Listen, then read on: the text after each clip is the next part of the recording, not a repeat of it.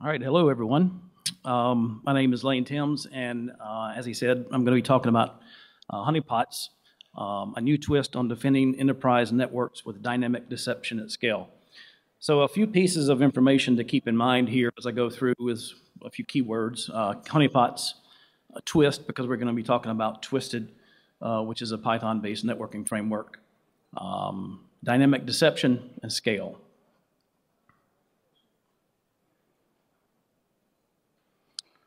So before I get started, just a little bit about me. I actually don't work with honeypots on a day-to-day basis. This was just a little bitty tinker project that I started working on. And but anyway, on my day-to-day activities, I work in vulnerability management on the vulnerability and exposure research team for Tripwire. I have a PhD from Georgia Tech and 15 years experience across IT, software engineering, and cybersecurity.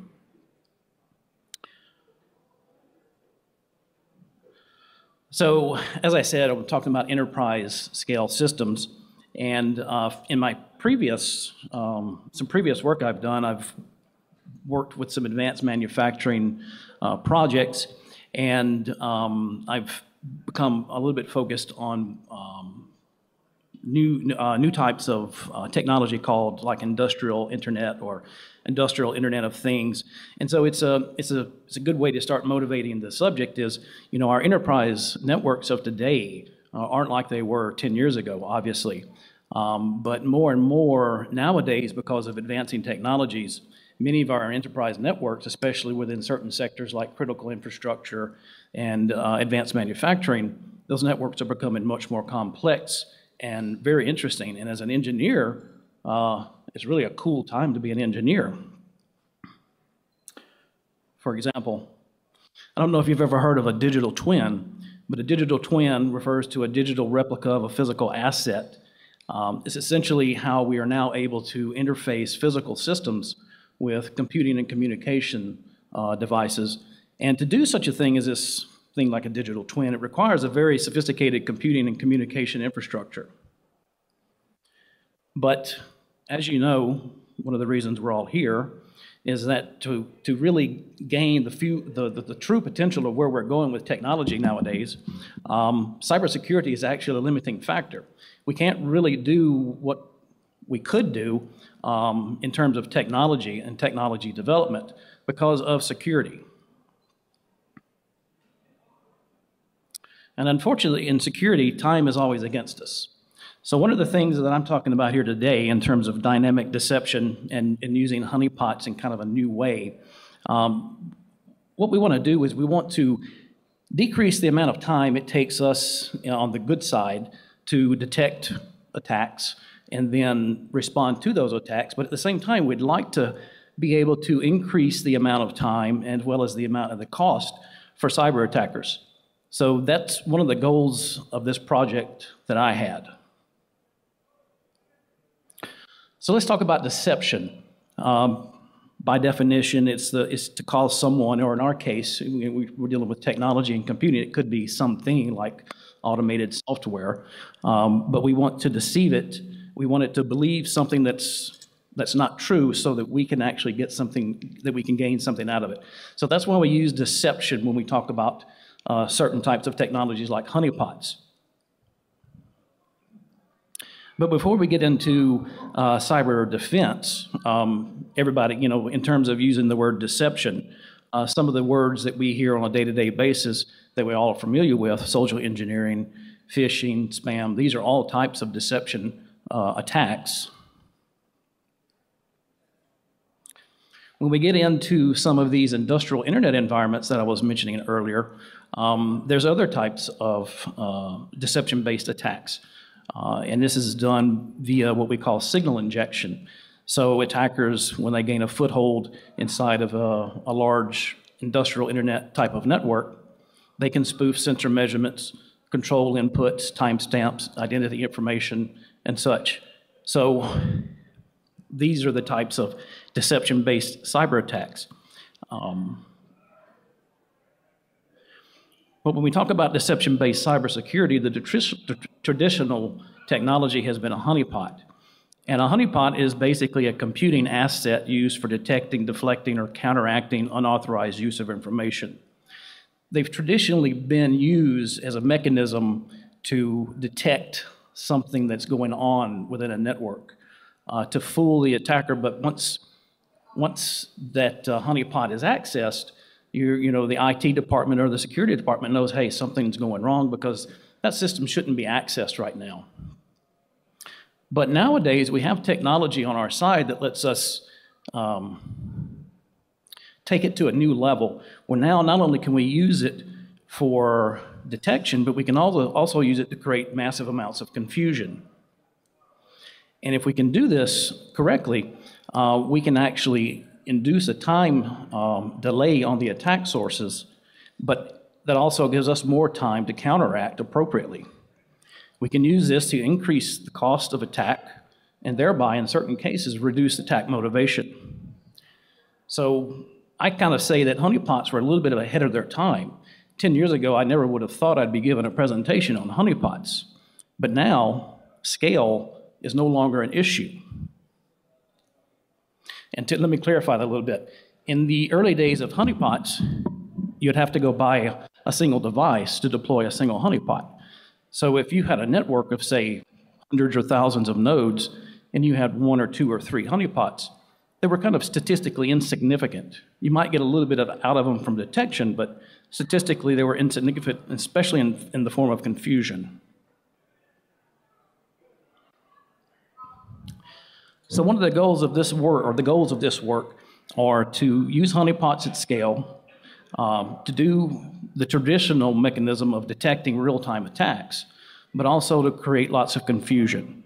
And nowadays, because of all of the threat intelligence technology we have, we can actually take the detection part of honeypots to a new level, to where we can actually spread this information to our partners using threat intelligence feeds and such. And lastly, we want to be able to implement real-time controls when we detect using the traps of a honeypot to stop attackers inside. Now, just to go back to this original image I had here, there's a few things I wanted to point out. One is insider threat.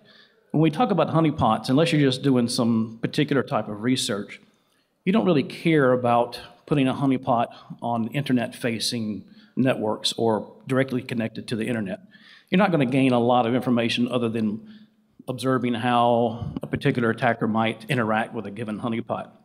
What we're interested in is when the inevitable happens and an attacker gains a foothold on the inside of your network, what we would call an insider threat.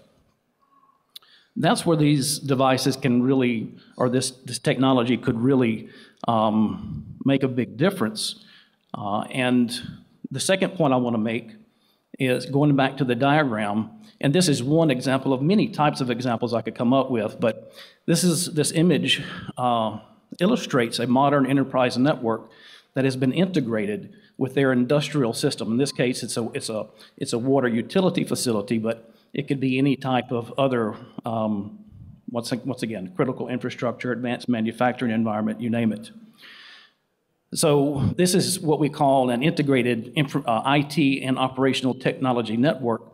But also, with our modern technology, we also are going to have private clouds and public clouds that we're using within our networks. And that's kind of a key observation here, is that nowadays we have virtualization technology, microservice architectures, containers, cloud computing. So we have, on average, a large number of resources. And with IPv6 coming along, we have lots of IP space at our hands. And so that's kind of what I'm trying to talk about here with scale. We can deploy many honeypots using traditional, or not traditional, but new technologies, DevOps tool chains and such. So we can deploy many nodes and create a lot of confusion. That technology is now available for us. But another aspect of confusion is what I call honeypot dynamics. And this was inspired by how container microservice architectures are behaving. In particular, with container technology, and this is actually what spurred my thought process here, is that we have the capability to spin up, say, a container to service a given request and then spin it back down. So we have this idea of short-lived services. And so that's made me start thinking, is that what if we just put a twist on how honeypots work, and not only do we have our traditional static honeypots, but what if we were to create dynamic honeypots? By dynamic, I'm talking about port-based dynamics and IP-based dynamics. So not only can we deploy lots of nodes, we can move them around. We can move them across IP addresses. We can move them across TCP ports. So if you have a web server or some type of a web server-based honeypot application, you don't have to listen on port 80. You can listen on any kind of a port you want. And how this works in terms of creating time delays is that we start impacting the attacker's cycle, in particular their map and attack portion of the cycle. So when they're mapping their networks, they see one thing. When they come back at a certain amount of time later and try to attack, there's a totally different scenario. And so if you can imagine the frustration of the attacker going through this cycle, and I've actually seen it, they just keep coming and keep coming because they can't figure out what's going on. And so a particular attack source stays there. I've watched on my own research environments, stay for an hour trying to figure out what's going on. So it's kind of cool.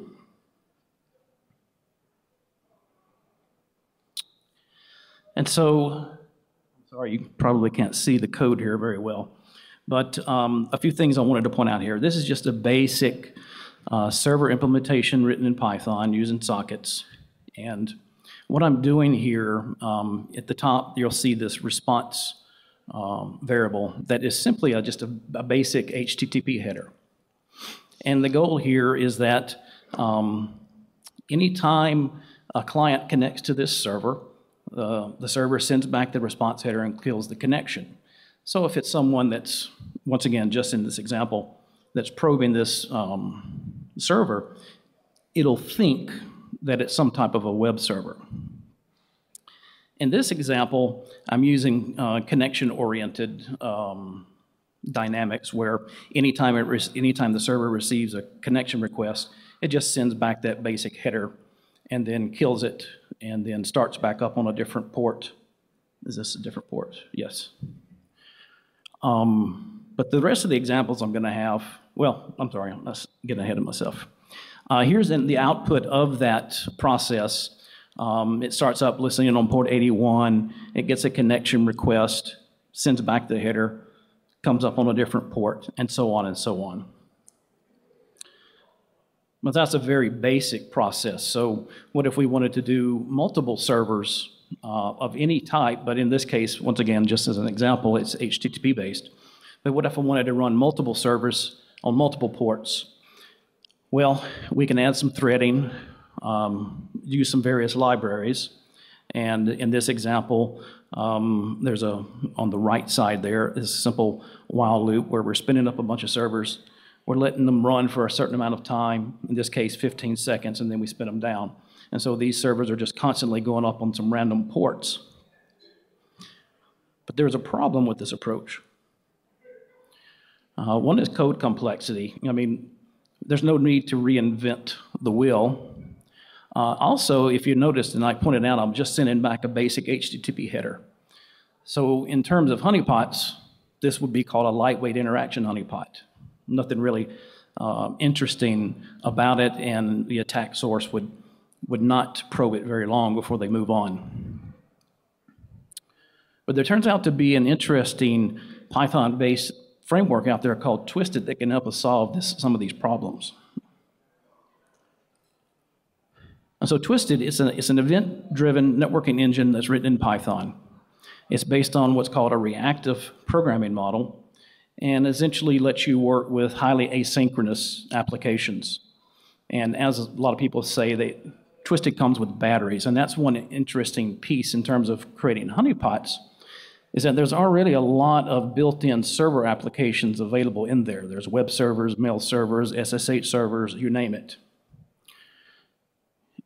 And Twisted, it lets the programmer focus on the actual application protocol, and Twisted takes care of everything else for you. And in terms of developing an open source-based honeypot project, there's a lot of existing open source projects out there that are based on Twisted that fit very well. And projects that are enterprise class, IoT-based, industrial Internet of Things based, and such.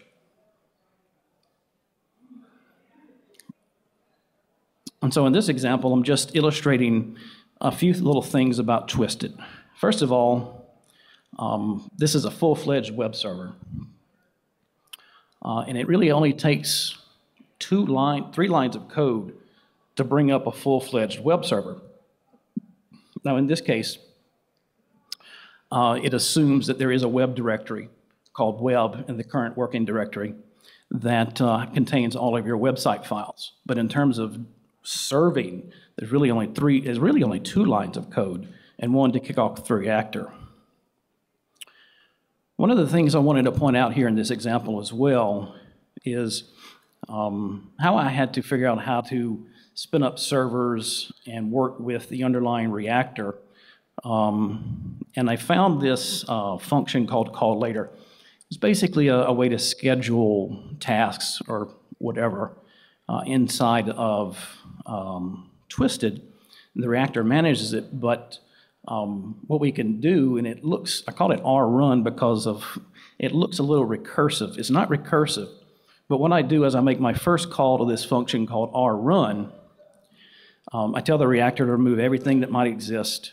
I create a random port, create the web server, which turns out to be a composition of a file object and a site object. That becomes what we call, or what's normally would be called, a factory. And then I once again call that call later function pointing to this same function, so it just kind of keeps calling itself. And so I'm also telling it to do it every 25 seconds in this example, but what this is meaning is that this server is going to come up, this full-fledged web server is going to come up. 25 seconds later, it's going to die, and it's going to come back up on a different port. Now, obviously, things like time, duration, that's just a parameter that you might want to tweak. I'm just using these numbers for examples here. And if you look on the right side, you can actually see it in action, and you can actually see it's doing a full web-based, response with regular headers as well as the index file that it served in this example.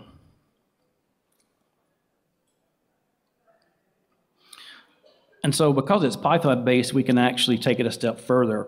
And so in this example, I was like, okay, well, we want to have multiple servers, right?